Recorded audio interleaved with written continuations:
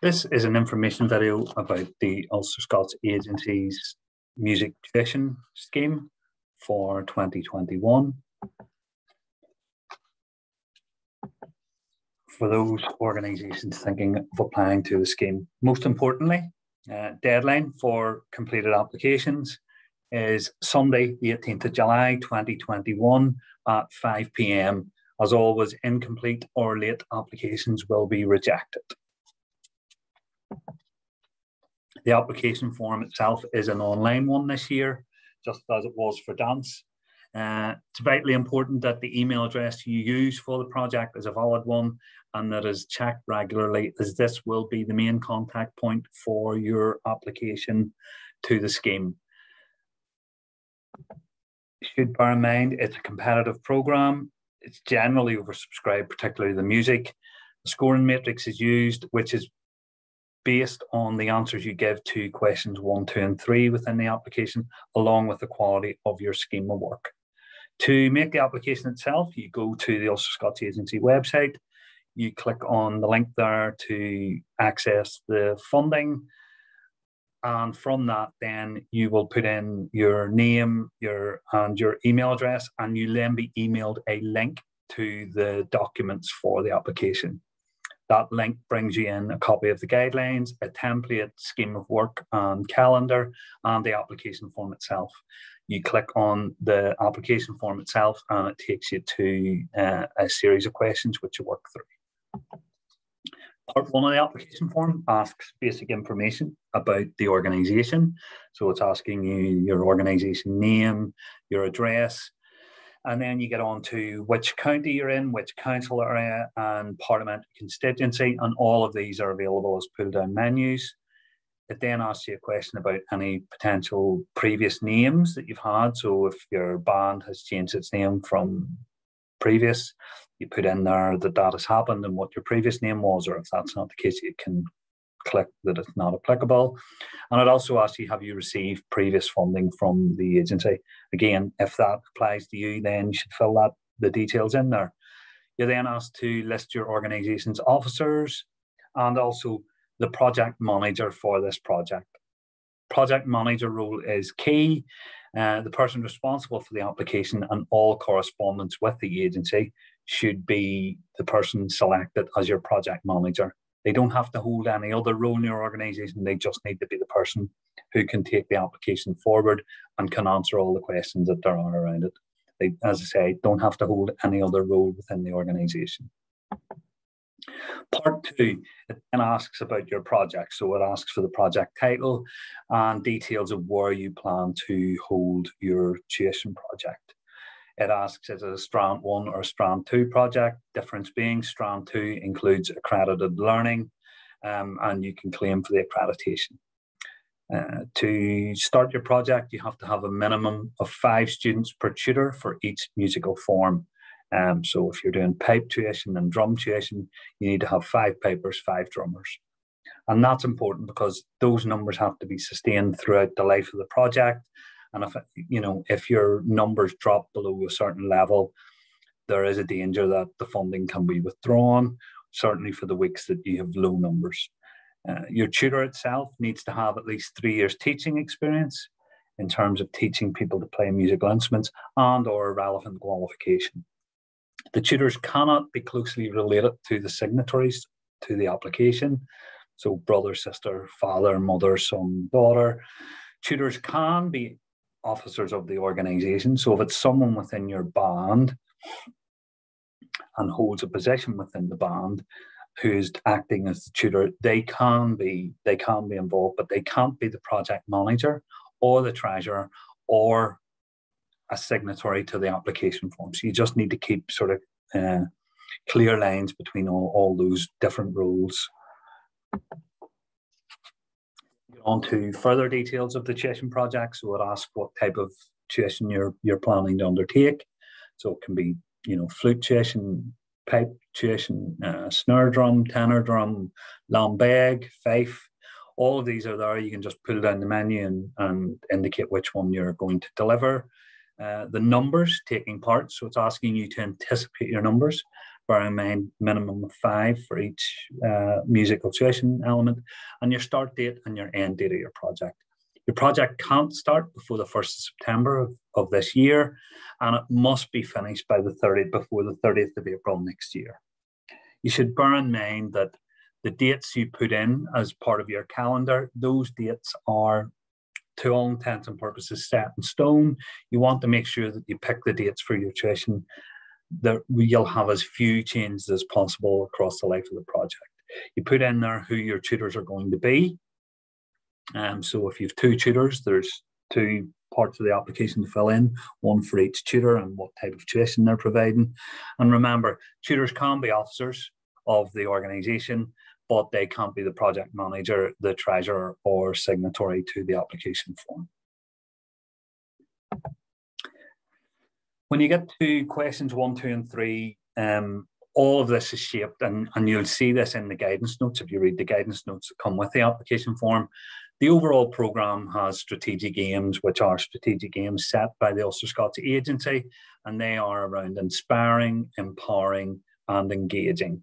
So the agency want you to identify, interpret, and animate Ulster-Scots heritage, language, and culture. They want you to equip individuals and groups with knowledge and skills to engage with Ulster-Scots heritage, language, and culture. And they want you to reach out locally and globally to enhance friendship with people in Ulster whose primary identity is not Ulster-Scots.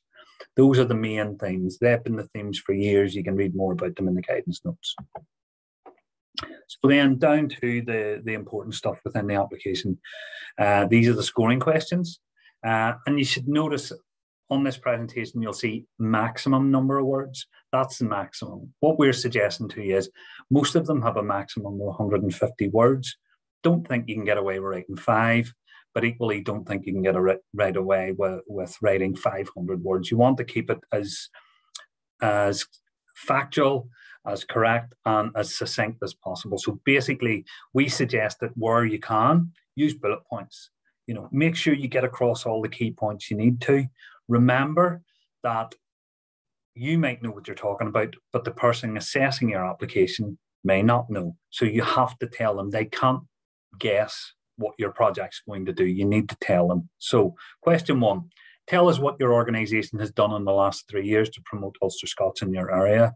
And here we would suggest things like, the ethos of your band. So are your band, is it an Ulster-Scots band? Are you you're delivering a musical tradition associated with the Ulster-Scots community, and that's very much part of the ethos of the band. Your repertoire, so do you play Ulster-Scots music as part of what you do? Have you took part in performances or showcases, Burns Nights, for example? Have you played at festivals? Have you taken part in competitions? And I know certainly within the pipe band world, competitions are a very, very big part of what you do. What else are you doing? Are you providing an opportunity for people to learn instruments? Is your location an Ulster-Scots area? And is the quality of the quality of the tuition that you're providing, is that helping to promote Ulster-Scots within your area? Again, maximum 150 words here. Question 2. Tell us briefly about the project and how you plan to deliver it. Again, 150 words maximum. This is where you tell people about the nuts and bolts of your project. When, where, the times it's running at, who's managing it, what age ranges is it going to cater for, who's delivering, who are your tutors, how are you going to advertise the project, are you providing instruments to new learners who want to come along, how will you recruit, tell them about the tuition, who are the people delivering the tuition, what skills do they have, how are they capable then of improving the tuition outcomes. Those are all things. Again, bullet points, handy way of getting all these points across. Question 3. How will this project sustain and develop the Ulster-Scots culture and identity within your community? So are you involving new generations of people? Does your repertoire include Ulster-Scots music or music that's associated with the Ulster-Scots tradition? Are you putting on performances or showcases? And I know that's been difficult over the last couple of years, but maybe, the hope is we're coming out of that, and next year will be the year when we see much sort of greater engagement again in performances and showcases. Do you take part in festivals? Do you provide a platform for people to engage with cultural traditions? Is it an opportunity to learn a new skill? Is there a demand within your community for the work that you're doing and for these tuition projects? Are you building on the work of previous years? So have you been delivering a tuition project over the last few years, and you want to continue to do that and help to sustain then the cultural identity within your community? Is this a development opportunity for people? Are people coming in as absolute learners and developing on to be seasoned players? Is there opportunity within your tuition project even for people who came in last year or 2 years ago as absolute beginners, but maybe now you're helping them to develop beyond that and improve their musicality? All those are things that should be in here. Again, bullet points, you're only dealing with 150 word maximum. Question 4, how have you established there's a need for the project? Is there a demand within your local area for the project? Is there no one else within the area who can provide something like this? Have you been delivering a project over a number of years and it has grown from strength to strength? Did you start off a number of years ago where you only had 5 people and now you've got 15 people wanting to take part? Is your area an area with an Ulster-Scots population? Again, bullet points, maximum 150 words. Remember to tell people why this project is important and why you are able to deliver this. The assessors may not have the knowledge about the project that you have. Why is your group best placed to deliver the project? Again, and you'll find many of these answers overlap. There's nobody else within your geographical location who are capable of delivering this. You already have experience at delivering a previous tuition project. You have a big Ulster-Scots population in your area. You just have the ability to provide the instruments for the new learners coming on board. These are things that help to identify how your project is better placed to deliver than maybe another one. Question 6, what do you hope to achieve at the end of the project? And this is where you get to sell what you hope will happen out of the project that you're going to deliver. So you want to identify here that you believe that your project will deliver learning outcomes that are achievable in the time frame available, that you're going to provide a tuition project that differentiates between learners at different skill levels, you're providing progression routes, you're increasing the numbers taking part, you're increasing awareness of Ulster-Scots musical traditions, and you're giving people confidence to take part in community events and be part of a broader community. These are all, things that you hope you will achieve by the end of your project. Question 7. This is a simple one. It's a tick box. It's a yes or a no. Bearing in mind your project has to be open to the whole community. It can't just be for people who are in your band already and you're not going to let anybody else in. So if you want to take part in this, you have to tick yes. Question 8 asks how you're going to advertise the project within your community. And there's a series of tick boxes there. So it'll say, flyers, Facebook, Instagram, series of things like that. And basically what you're going to do there is you're going to tick the boxes that apply to you. This is how you're going to advertise that the project is running. And, be realistic in this. Tell them how you're going to do it. There's no point you saying, we're going to put an advert in the newsletter if you have no intention to put an advert in the newsletter and you don't have the money to do so. So if you say you're going to do flyers, do the flyers. Remember this, the Ulster-Scots agency have to be acknowledged in all promotional materials around the project. You'll see that in sections 18 and 19 of the guidelines. They can withhold a section of your grant if you don't do this. If you do flyers, remember to put one of the flyers aside to hand in later to show that you did do flyers, screenshots of your Facebook page, and remember, if you don't have the Ulster-Scots Agency's logo, get in touch with them and ask them for that so you can make sure it's featured in all the promotional material around it. Other funding, question 9. Has your group sourced or do you intend to seek any other funding for this particular tuition? Please list all funding applied for or which you plan to apply for. Maximum here, 200 words. What you're basically saying here is, there's a shortfall between what the agency can give you for the grant and what the actual project will cost. Where's the money coming from? If it's coming from your own funds within the band, so if you're asking people who are taking part in the tuition project to make a contribution, that's fine. You just say that in the application.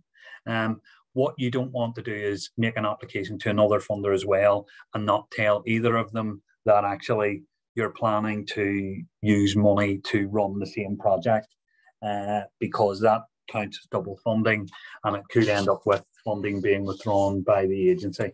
If you're funding part of it yourself, that's perfectly acceptable. You just need to let the agency know that in your application.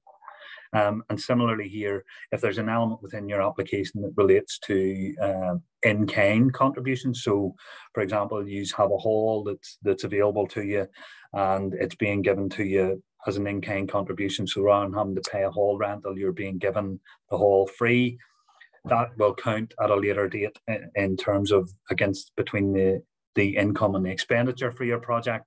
You need to make that clear in the application, that right from the start, that there's an in-kind contribution. This is one of the most important parts within the application. You're asked to submit a scheme of work showing how you're going to deliver how the tuition project is going to be delivered. Each tutor must complete a separate scheme of work. So if you have a piping tutor and a drumming tutor, both of them are going to provide a scheme of work for what they're going to teach the people. The form asks them to identify themselves and their skills, as well as their overall aims for this tuition project. You must upload this as part of the application, as well as the timetable. You can deliver the project, as said earlier, between the 1st of September and the 30th of April. Any proposed change to dates across that time, you must get approval in advance. And within the application pack that you get when you apply, there is a scheme of work template. And here's where your tutors really need to focus on what they're going to do. The template itself basically lays out or expects you to provide lesson content for each week. So the tutors are going to have to say what they're going to be doing. So they're going to have to identify what they're going to be teaching absolute beginners, what they're going to be teaching more skilled players, as well as weekly learning outcomes. So and how ultimately overall all these weekly outcomes meet the project aims in its entirety. You also have to complete a section on how you're going to monitor the progress of each of the learners. So, how are you assessing and recording what they're doing? Are you giving them practice work or homework? In terms of the learning outcomes, it can be about skills, about notes, about music, about technique. It can be about, as they progress on from learning very, very basic things, how to hold the instrument, how to play a certain note, right through to, for the more advanced learners, how you're going to improve their tunes or what they're, what they've learned, build on their musical knowledge. It's really important. This element of the application is really important. This can be key to a decision between getting funding for your project and not. And it's important here that the tutors themselves highlight their skills and highlight the achievable goals that are going to come out of it for the different learners. That's sort of the tutor. A decent tutor should be able to complete the scheme of work in terms of showing how they're going to teach people and what they expect people to learn as the project goes on. So each tutor should fill this in and provide it to you so that it can be uploaded as part of your application.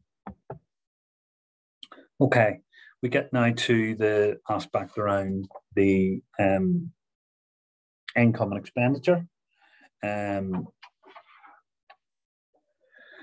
And you then see a table into which you have to put in all your expenditure. You're specifying everything. So you're putting in their tutor costs. So if you've 2 tutors, you'll put in their, pipe tutor, flute tutor, drum tutor, whatever it is. Your hall rental. If it's a Strand 2 project where you're going to do accreditation, include the costs for the accreditation. If you are lucky enough that you're getting an in-kind contribution in terms of maybe hall rental, you have to include that as expenditure as well. So you're putting it in there there is actually a cost associated with the whole. And this year, they're also allowing you to include the license for delivering remotely. So, for example, you want to use Zoom, and it's going to cost you a certain amount of money, to buy the license to do Zoom tuition. You can include the cost up to a maximum of £130 within your application this year, and that will be considered as valid expenditure. You have to select the currency. The currency must remain the same throughout the project, the application. So whether you're applying in sterling or in euro, you pick that at the start, and that follows through right throughout it. And at the bottom of that table, then you should have a total expenditure for the project. Your income, again, here you're going to specify all sources of proposed income, include your group contribution. So if you're asking the learners to pay money each week, tot that up, put that in. If there's an in-kind contribution around the hall rental, you include that as well as income. And that gives you a figure then. So you'll have your total expenditure figure, your total income figure, and then what you're basically doing is the grant that you're asking from the agency. And remember, the agency will fund up to 75% of eligible costs. You have to find the rest. So we've worked a couple of examples here for you. And this is your eligible cost. So 20 weeks tuition between the 1st of September and the 30th of April. Maximum of 2 tutors with a minimum of 5 participants per tutor. Maximum of 2 hours per week per instrument. Maximum tutor rates capped at £25 per hour for qualified tutor. Hall rental rate is capped at £30 per week. And please bear that in mind. For example, if you're doing one part of your tuition on one night and one part of the week and one part of your tuition on another night of the week, you can't claim £30 for each night. It's £30 per week. Your online license to deliver the tuition remotely up to a maximum of £130. And for Strand 2 projects, so if you are doing accreditation, all accreditations must be completed before the 30th of April 2022 and must be externally verified. More details in the guidance notes. And this is some worked examples. This one here is for an in-kind project. So on this one, your pipe tutor is £25 per hour by 2 weeks by 20 weeks, that's £1,000. Your drum tutor is £25 an hour by 2 hours by 20 weeks, another £1,000. Hall rental, £600. There, your total cost is £2,600. Your in-kind rental is £600. So the maximum grant you could get from the agency would be £1,950, and that would mean your group would only need to provide £50 of your own money. If you don't have the in-kind contribution and you're having to pay out the hall rental, then you have to find £650. This is one where you don't have an in-kind contribution. So this one is, it's a pipe tutor at £1,000, a drum tutor at £1,000, your hall rental is £600, your online license for Zoom, say, for example, at £130, your total cost there is £2,730, and your maximum grant available from the agency is 75% of that, which is £2,047.50p. This is a worked example for Strand 2. So your tutor cost £2,000, your hall rental at £600, your online license at £130, and for this one we've gone with 7 OCN fees. So this could be, B flat flute tutor, £26 a go times 7 is £182. That would give you a total cost of £2,912. Maximum grant from the agency is £2,184. So that would leave you having to make up the difference between what the agency will give you and what the total cost of the project is. And hopefully that's all clear enough. For those projects in the Republic of Ireland who are applying, the euro rate has been set at €1 equals 87 pence, and that's going right across the board. You then come to, you're in home straight now, so you're coming up to part 5. It asks you to upload supporting documents. You have to upload a current original bank statement, no more than 2 months old, or a bank printout, or an online banking printout if you have online banking, signed by one of the authorised officers listed in your application. And we know it can be difficult sometimes getting stuff from banks. So if you have the ability to go in and get a printout or do an online banking, print out yourself, and then have one of the officers sign it, that's a quick and easy one to do.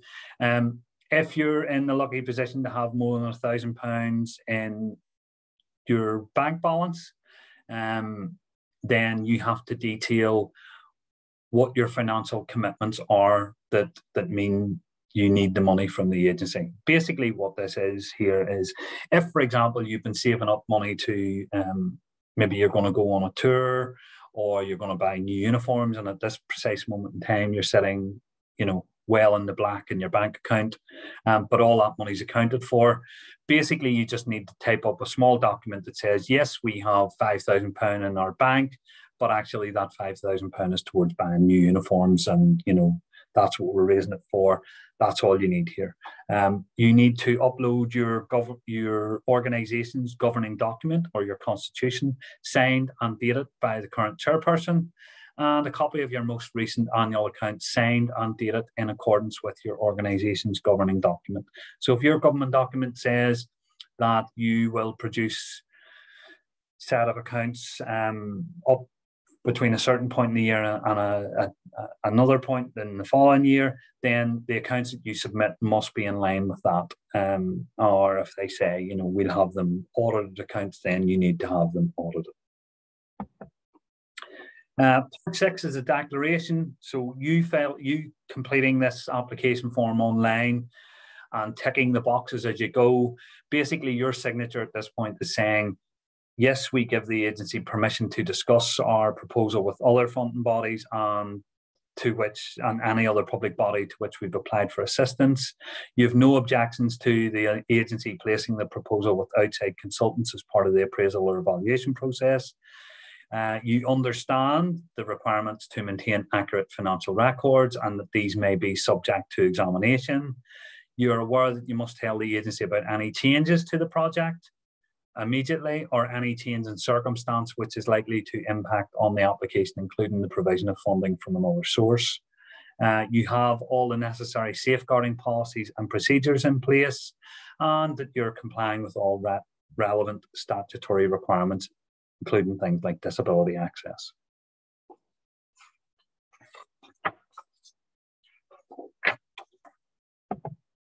The next section you get to is the fraud warning. So by completing the application, you're making your statement that the organisation and its representatives may be prosecuted if it knowingly provides false documents or false information or statements in support of the application for financial support. No surprises here. If you're applying for money, it's expected that the application and all the paperwork you submit around it will be genuine. And if it turns out it's not, there's a very strong possibility that you'll be prosecuted. And then basically they're saying, that if they discover that there's anything false within that, it may result in prosecution. And final note on this is around, just because you've submitted your application does not mean that at that point it's safe to go and that you've been guaranteed the money. The agency will not commit to funding you until such times as you have received the letter of offer from them, you have signed it and returned it, and any necessary supporting documents that they require. Only when all that is done is there a commitment there to fund. And again, all in the guidelines, no surprises here. And this is things around the documents that they ask you to return. Is they ask you to return a safeguarding checklist, for example, and that would be sent to you with the letter of offer, and you have to sign it and check all the boxes and send it back. And at that point, then you'll be told, okay, your project's good to go. This is just a reminder, because I think we've operated certainly over the last 18 months in a sort of virtual world. There's been an awful lot of scams have happened, and people have found out that they get an invoice for something, and then it turns out that the invoice, the bank account isn't genuine, and the money disappears and you never get it back. So this is just a reminder about the need to make sure, safe payment measures. Before you make a payment, double check all the details to make sure you're paying the right person or company, that any services or goods you want to buy are genuine. Don't rely on an email, a text message, or a caller ringing you to give the correct payment details.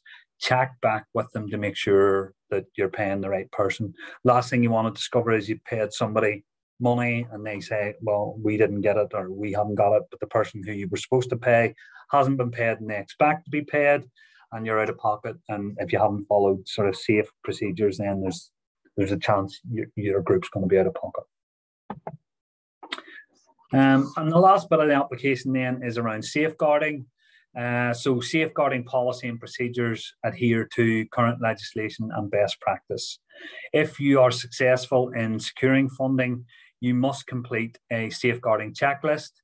The checklist must be completed and the group must be able to assure the agency that they are fully compliant with legislation and best practice.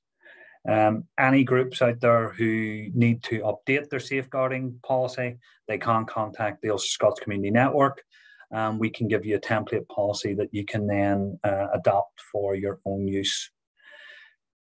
When it gets back to the point of delivering verification visits as part of the process, it is likely that one of the things the agency will expect you to have clearly visible when they come to your premises is your safeguarding policy. So make sure it's on your notice board and that people know where your safeguarding policy is and what the requirements are.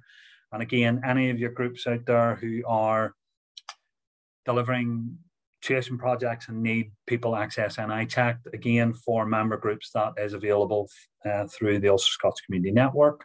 Groups based in Northern Ireland should use the Northern Ireland safeguarding checklist that will be provided by the agency, and groups in the Republic obviously are going to use the Child Protection and Welfare Policy checklist for the Republic of Ireland. I know that's been a very, very quick run through, and you haven't really had an opportunity to ask questions because we're doing this remotely, but if you have any queries about it or you're in need of any assistance to make your application, you can contact the Ulster-Scots Community Network through either Alan McCormick, Matthew Warwick, or myself, David Gilliland. Telephone number is there on the screen. You can also use our email at info@ulster-scots.com, and we're more than happy to answer any questions and help in any way we can. Thanks very much.